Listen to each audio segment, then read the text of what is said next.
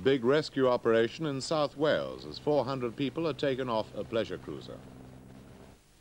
All 400 passengers on the pleasure cruiser Prince Ivanhoe, which went aground this afternoon, have been taken off safely.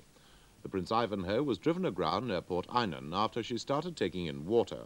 One person is reported to have died of a heart attack after being rescued. Helicopters from RAF Brawley and RAF Chivener stood by to help, but most people were brought off in small boats. David Williams reports. The Prince Ivanhoe is lying partly submerged a few hundred yards from the beach at Port Einan, a beauty spot on the Gower Peninsula.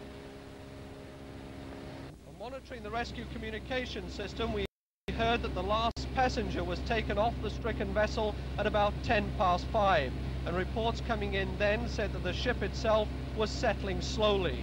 Shortly afterwards, another report said that the ship was in fact sinking rapidly, and from what we can see, the water appears to be only a few feet away from the aft deck.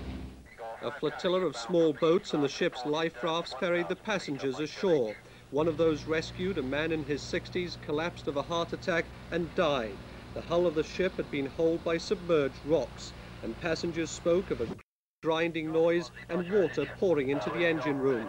At one stage, the captain lost the use of the ship's engines, but later power was restored and the vessel was driven onto the beach where the rescue operation began. There was some panic on board and children were screaming, and we've just heard that the ship has sunk. Leaders of the three rail unions are still talking with the management of British Rail about their pay award. They adjourned for a while this afternoon while BR revised its offer, but later they returned to continue negotiations. Details of the new offer aren't yet known. But the unions are still pressing for the full 11% awarded to them last month by an independent tribunal. Flights to the United States from Britain are facing increasing delays because of an American air traffic controllers strike. Passengers at Heathrow Airport have had to wait up to 3 hours for departures, and incoming planes are also being delayed. President Reagan has threatened the striking controllers with a sack if they don't resume working within 2 days. From Washington, Martin Bell reports. The strike had an immediate effect, with one airline grounding all its morning flights, but not so extensive an effect as the controllers would have liked. Mainly it was the short-haul flights that were cancelled. Most of the long-haul flights, distances over 500 miles, were kept flying.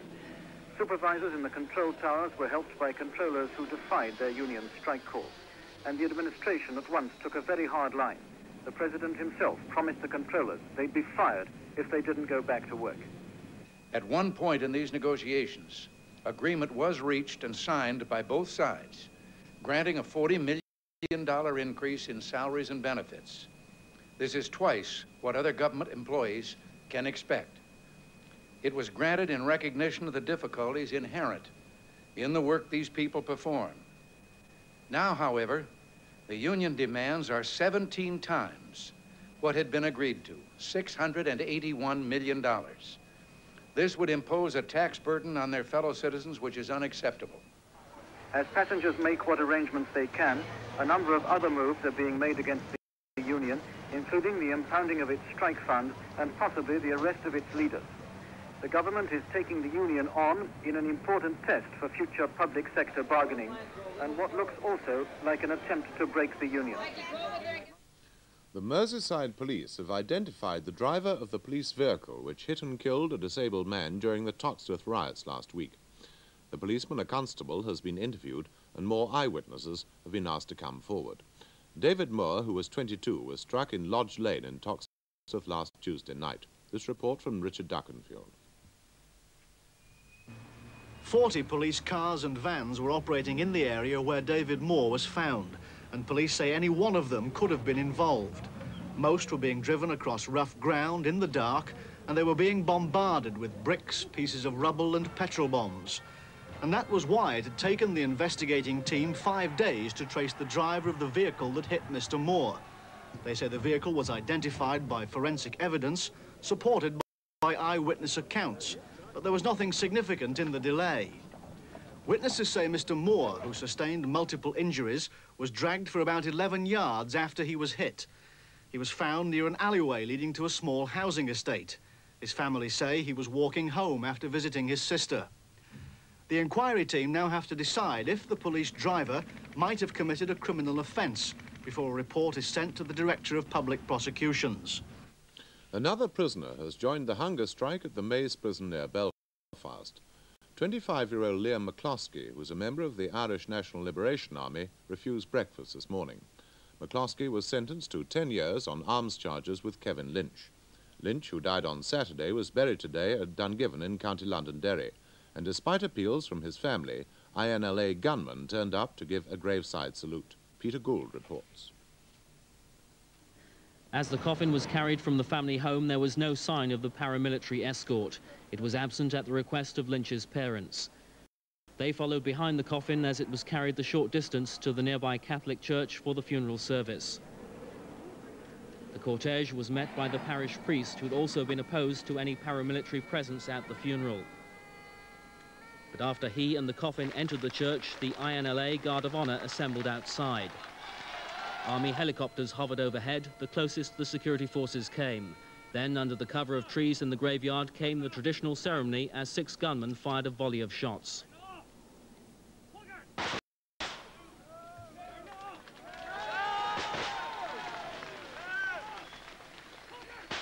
The crowd applauded, but the priest said he was annoyed because the INLA had broken an agreement not to fire shots at the funeral. At least 20 Iranians have died in 2 separate bombings on the inauguration day of the country's new president. In the western town of Kermanshah, 13 people, including 2 children, died when a bomb exploded in a square. And reports are still coming in about an explosion in Tehran. At least 7 are thought dead. The new president, Mohammad Ali Rajaei, who was installed in the presence of the Ayatollah Khomeini, has had his offices 200 yards from where the Tehran bomb went off. In Poland, hundreds of cars, trucks and buses jammed the centre of Warsaw today in a protest at food shortages. Thousands of people lined the streets in the biggest demonstration yet organised by the free trade union Solidarity. Many vehicles carried anti-government slogans demanding more food and accusing the authorities of the biological destruction of the Polish race. Union organisers feared the protests could lead to trouble, and there were some scuffles when drivers tried to reach Communist Party headquarters. Talks there between the government and Solidarity have now broken up without any agreement. The government accused some union members of exploiting the situation for anti-communist ends. President Sadat of Egypt has had talks at Downing Street with Mrs. Thatcher. He said afterwards that he'd been looking forward to meeting the Iron Lady, as he called her. The Foreign Secretary, Lord Carrington, also took part in the talks, which centred on peace initiatives for the Middle East. Gerald Butt reports. The Prime Minister greeted the Egyptian leader on his way to Downing Street. The talks themselves concentrated on how the European countries, and Britain in particular, could help to break the stalemate in the Middle East peace process. The Camp David talks have lost their momentum, so President Sadat is hoping that Lord Carrington, at present the EEC chairman, might be the man to get things moving again. He's known to be keen on Lord Carrington's idea that the first step should be to get Israel and the PLO to recognise each other's existence. I spoke to the Egyptian leader against a background of anti-Sadat chants from Arab demonstrators. How did the talks go today? How did the talks go today? Marvelous. I was really looking forward to meet with the Iron Lady. How did you find her? Middle East problems dominated today's talks, but economic cooperation with Egypt was also discussed. And now for the main points of the news again, with subtitles for the hard of hearing. A pleasure boat with 400 people on board has gone aground off South Wales. 1 person died of a heart attack as lifeboats and helicopters helped in the rescue operation. The Prince Ivanhoe is stranded about 100 yards off the Gower Peninsula near Port Einan. The 3 rail unions are still talking to the management of British Rail in a further round of pay talks. British Rail has revised its offer, but the unions are still pressing for the full 11% awarded to them last month by an independent tribunal. A strike by air traffic controllers in the United States has led to delays in transatlantic flights leaving Heathrow Airport. President Reagan has threatened the strikers with sacking if they don't resume work within 48 hours. The policeman whose vehicle hit and killed a young disabled man during the Toxteth riots last week has been identified. The policeman, who's a constable, has been interviewed, and more eyewitnesses of the incident are wanted. Another prisoner has joined the hunger strike at the Maze prison near Belfast. Liam McCloskey, who's 25 and a member of the Irish National Liberation Army, refused breakfast this morning. Kevin Lynch, the hunger striker who died on Saturday, was buried at Dungiven in County Londonderry today. That's all from me. Newsnight will be on the air at 10:45.